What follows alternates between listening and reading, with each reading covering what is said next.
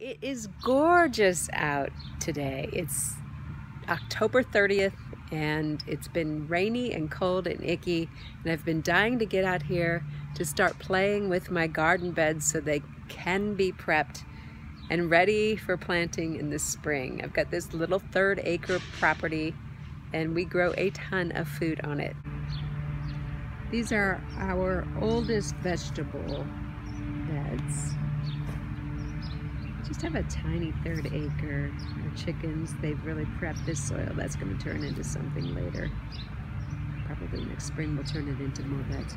These are old beds too, the ones in the very back where you see the kale still thriving. But in the front we just added these. And we used a permaculture technique that takes the sod from our pathway and we flip it over and put it right on top of the grass so that we've got this built-up bed, kind of a raised bed, that is great for this particular environment because it's so soggy in the spring. We've trenched around it, filled it with pea gravel, and it serves a couple of purposes. The pea gravel is a pathway, and it's a storage system for all the excess rainwater that helps to keep the roots of our vegetables nice and moist. You can see we began to put a little straw on top of this, not nearly enough, but as the leaves fall from the trees, we're going to grind it up with our electric lawnmower and start to sheet mulch these beds. This is grass clippings. Any organic matter that we can pile on top of this will decay over the winter time.